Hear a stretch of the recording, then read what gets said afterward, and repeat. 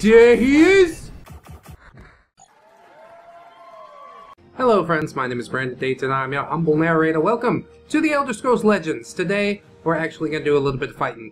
I opened some card packs in my last video. If you want to see that, it is in the playlist. I think I'll also toss that in the description. If I forget, please let me know. But let's have a look at the decks that I've made thus far. And I don't think I've featured any of the cards that I got in my pack in this monk deck, because it already is pretty solid. But this is the one that we're going to be playing with today. I call it the Shadow Monk, or the Spider Monkey. Yeah, Spider Monkey. Shadow Spider Monkey. That's what I call it, sure. So we've got Arrow in the Knee, Chaden Hallstapper, Voracious Spriggan. Get that drain nice and early in the game. Keep your health nice and high. Daring Cutpurse, of course, is really, really nice if you can play it early. Elixir of Light Feet will come into play a little bit later, as will NBC Disguise. Fighters Guild Recruit, that's just a great card, let me tell you that. Finish Off helps a lot with Arrow in the Knee and things like that. Gloom Lurker will also come into play a little bit later. We've got Kvatch Soldiers, very nice endurance guards. Murkwater Witch also helps with the Finish Off. Eastmarch Crusader, once you start slamming your enemy, those extra cards, keeping yourself afloat is really, really nice. Giant Bat, a little more drain. Rajhini Highwayman. Hyman. Yeah, 2/2 with a Pilfer that draws a card. So again, just keeping your hands nice and stocked. I find that is the key to victory in a lot of cases. You can keep on playing cards, but you always have something else to play. Oradon Paladin, I play a lot of moves and things like that, action cards, and he gains drain every time you play an action card. So that is really, really helpful. Hive Defender, nice strong guard. I've got 2 Divine Fervors, which if you get both of these out on the field, that's pretty much game. Leaf Lurker is Finish Off in the form of a card. I might be replacing these at some point, but they serve me pretty well. Of course, you need the Piercing Javelins anytime you're going to play an Endurance deck. That is a good idea. Golden Saints, that is where the drain comes in. You want to get these out there and have higher health than your opponent. Night Prowler, that's where all the stealth cards come in. Again, keep getting cards into your hands. That is really, really important. Praetorian Commander stacks with the Divine Fervor, so you can get +3/+3 on all of your creatures, which is just absolutely insane. I think we got Sails Through Storms. Pilfer summons the top creature of your deck. Unfortunately, I can only have 1 of these. I would love to have 3 of them, but when it pops up, it's really, really helpful. Shearpoint Dragon, really nice. -2/-2. It also buffs the Murkwater Witches, so that is why that has made it into the deck. Char's Reaper is also buffed by Shearpoint Dragon, so that's super nice. Spider's Lair. Once you get those 2 Divine Fervors out on the field, all of your spiders are going to be 3/3s, and they can quickly overwhelm your opponent. And then our final high-cost card, the Manticora, which I talked about briefly in my pack opening video. I really like this card. So, that is the deck. That is what we are going to do. We're going to try and slam some people in the face. You know how it go. Let us see what we can find for opponents of the Monk deck. The Monk deck always performs relatively well. It's not ever been swept away completely like some of the default decks that I was given. So, I really like it mostly because it's one of the first decks that I built. Wow, where'd you get those satanic card backs, bro? That's pretty nice. I paid $5 so I could show my allegiance to Satan. Wow, that's great. I still got the plain-ass card backs. I'm gonna get rid of Arrow in the Knee and Giant Bat, I guess. No, I'll keep Giant Bat. That's fine. That's fine. Night Prowler's out here now. Ah, boy. That's a really high-cost card. I'm not going to be playing that anytime soon. That's alright. We'll see how it goes. I'll just pass my first turn and my second turn. And then on the third turn, maybe I'll play something. Which would be really nice. Really nice if he's not all set up on the board already, which probably he will be. I have very little luck with those early game draws, mostly because I want to keep things that are like around 3. I'm like, oh, 3 costs. This is going to be just fine at the beginning of the game. No, it's not.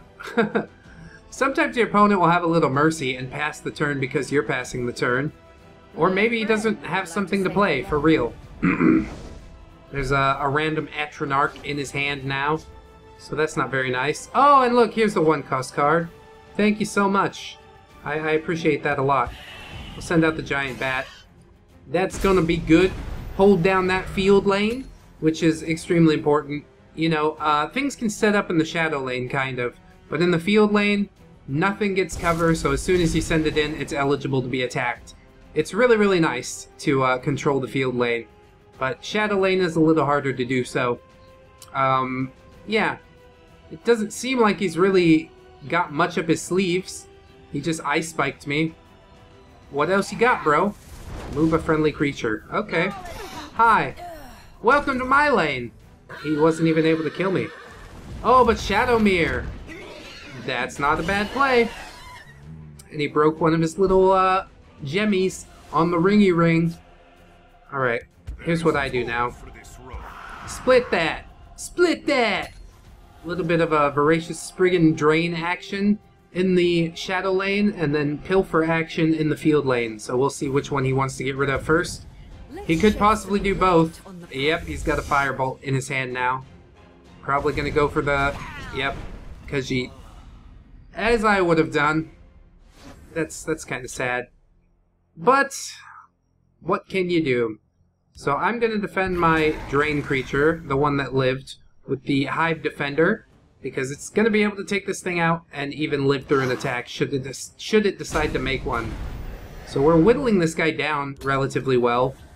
26 to 32, but it's early in the game yet, I tell you that much. And I've got Manticore in my hands, which is a long way away from being able to be played. But when I do, it's going to flip some shit. I'll tell you that right now. I wish I would have played a Praetorian Commander first, but maybe it's going to be fine. Oh, he's got that Hex Mage too. That's not going to be cool. Maybe I'll Piercing Javelin. Nah, I'll save that Piercing Javelin for something a little bit more dooming. Unless he starts playing a bunch of action cards. Oh, see? That's the bunch of action cards I was talking about. But he's out of mana now. You got more zero cost manas, whatever? Alright, so now we've got Murkwater Witch. I got a Night Prowler as well. I don't have anything else to give more stealth to my Night Prowler. But I think I'm going to play it. Because it won't... Oh, see that? Gloom Lurker's here now. It won't reduce my card count, which is really, really nice. So, he's probably going to take my Hive Defender down on the next turn, but that's okay. We're pushing our way through. I ain't gonna eat dirt today. No, sir! You might buy the pretty card backs, but I've got the deck building ability sometimes. Sometimes. It really depends on the matchup that you have and the draws that you get. Sometimes you win, sometimes you lose. Oh, he's got Finish Off! Shit. Well, that's pretty unfortunate. Oh well. It be what it be. I'll let him have his way, I suppose. Move a creature.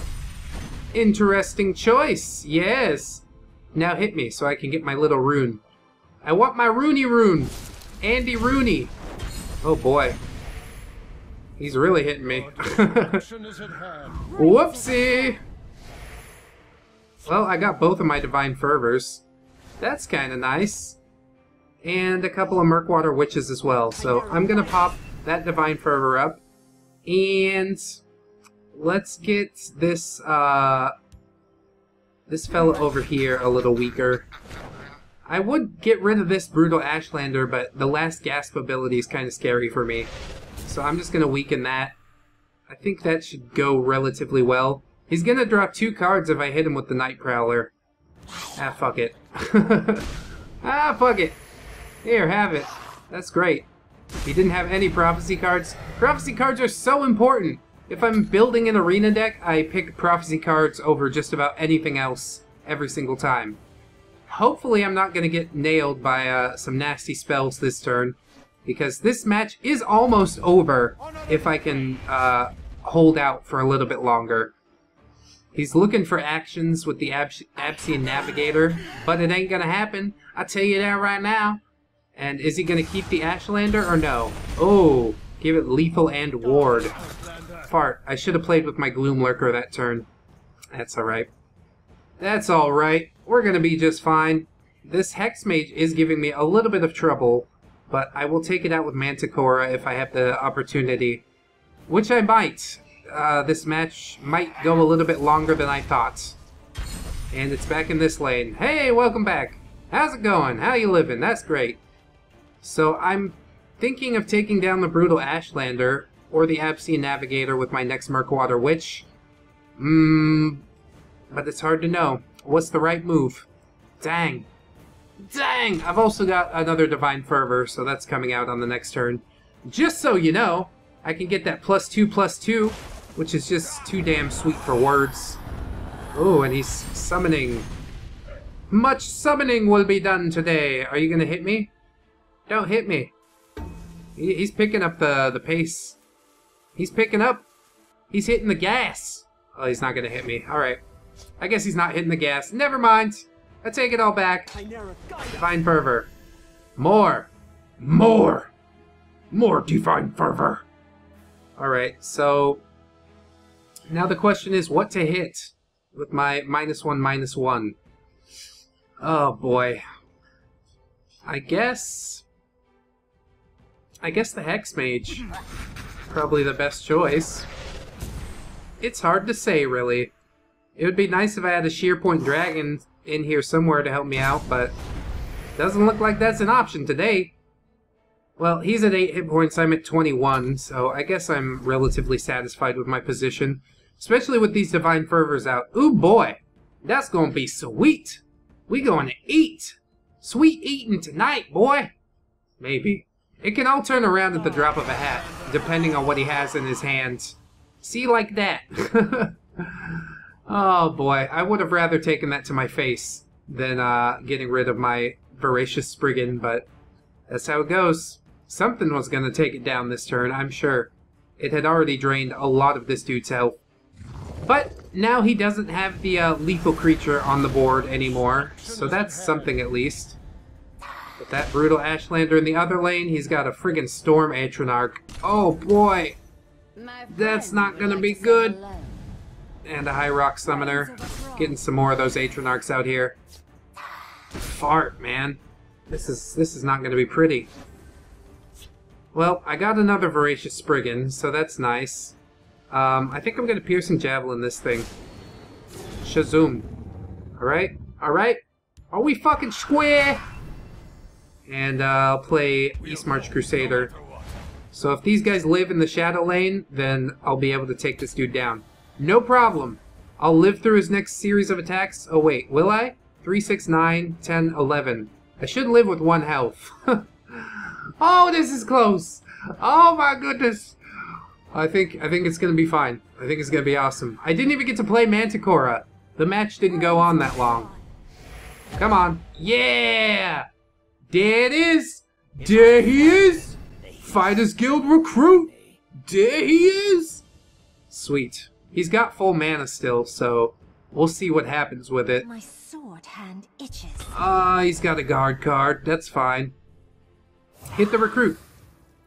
Flame Atronach. It's gonna be too late. It's gonna be too late for you, friend! But this is a really close match. Holy shit. I almost lost it. I almost lost it! Everything just got into place, though. It was very nice. Fell in exactly as I had hoped, and you saw the power of those Divine Fervors. Yes! Fear my might! Now he's like, what do I do with this last card? I don't know, bro. You can sacrifice it if you want. It's not really gonna matter, one way or the other. I'm gonna send him Manticora next turn because that's gonna be fun. Get rid of that guard and then just plow his butt. Anyways, friends, I'm not gonna break his last runes because I don't want a chance of him getting a prophecy card. Oh, I have to actually because Manticora can't attack on the same turn. Duh. What if it had charge too? That'd be fucking crazy. Glad to have won a match for you. I hope this deck gave you some ideas. There it is! This was a worthy contest. This was a worthy contest! I would have liked if he let me hit him, but that's alright. Sometimes you just gotta bow. That's alright, bow out. Yeah, I hope you got some ideas and things like that of some different stuff that you're gonna be able to do with your decks. Stealth is not used hardly at all, and I don't know why. It really does help to get your creature just that one more turn that you might need to net the victory. Keep it on the field for long enough.